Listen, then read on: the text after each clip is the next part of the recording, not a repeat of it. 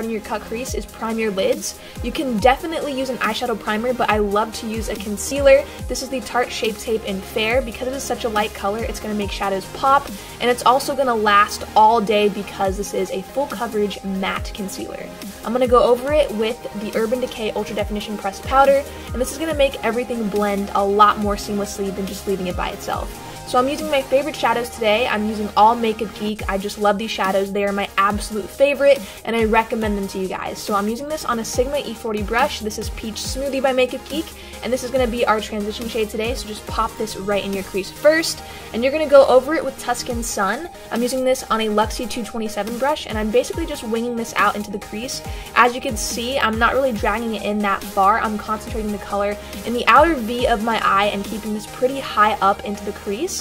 I really want to make this dramatic, so I'm winging it out pretty far, so when we cut it later, it looks very, very dramatic. So next I'm going to pick up Cabin Fever by Makeup Geek, and I'm using this on a Sonia Kashuk brush, and we're going to start creating this crease. Now, because I have somewhat hooded eyes, I always have to over-exaggerate my crease, and that is the key with this look, is you always want to make your crease really pop and go above your natural crease line. So you don't want to go up too far, but you want to go up far enough that when you look straight, you can see the crease. So that's exactly what I'm doing, and I'm just going right over Tuscan Sun and darkening this up. So next I'm going back in with the 227 Luxie brush, and there's nothing on this brush, just left over from what I used before. All I'm doing is blending and making everything look seamless. You're going to be blending a lot with this look, so don't be afraid to really take your time. So next I'm going in with Bada Bing by Makeup Geek on a Real Techniques detailed brush, and we're going to start making this even more dramatic. So I'm layering this color into the outer V of my eye where the crease wing is, and I'm just going to darken this up to really define it. It's going to look very prominent and like not blended at all, but that's exactly what you want because you're going to go back in with the Sigma Short Shader and blend upwards. So you always want to blend up.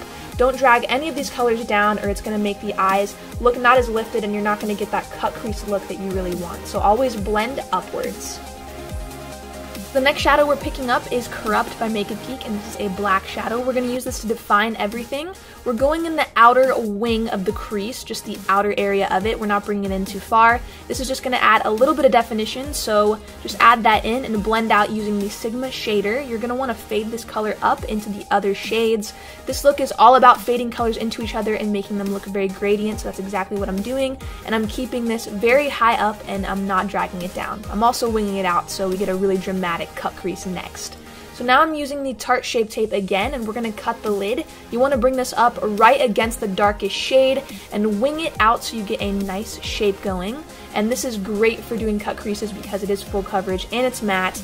And if you get it in the right shade that is lighter than your skin tone, it's going to really pop and make your lid look huge. So now I'm pressing in the Pressed Shadow by Makeup Geek in Sorbet. This is a peachy nude. It's about 4 shades lighter than my skin tone, just for reference. And as you can see, it really makes your lid pop. It makes it look huge. And that's what using this light color on the lid really does. So next I'm adding in definition that was lost by adding in that color Sorbet. This is normal when you add in that color Sorbet. It's really going to kind of take away from the black that you applied because it is so close. So just go ahead and add that back in before you take your next step. So I'm going to go back in with Sorbet, and I'm going to use this as my brow bone highlight. I just love this color because it makes everything look very lifted, and as you can see, it really lifts up the eye. So now I'm going to go in with a little bit of eyeliner. I love to do like a baby wing when I'm doing a cut crease because I want to keep this open and I don't want to close it off. So I do something that really follows the crease shape, and I keep it pretty small for the most part.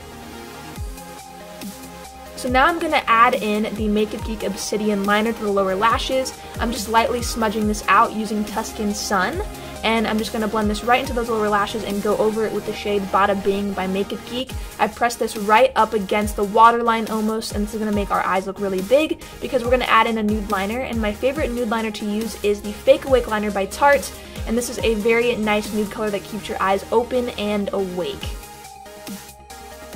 Now that the eye makeup's done, you can add in mascara, and I'm using the Benefit Roller Lash. This is one of my favorite mascaras of all time. It's just so good, and it's a go-to for me. So I'm also going to add in some rhinestones just for fun. I really thought it looked very pretty and made this look very glam, and I'm also going to add on these Cocoa Lashes in the style Goddess. These are very, very nice for cut creases because they don't cover up the eye makeup, they just accentuate it without covering anything up, and they're also really beautiful.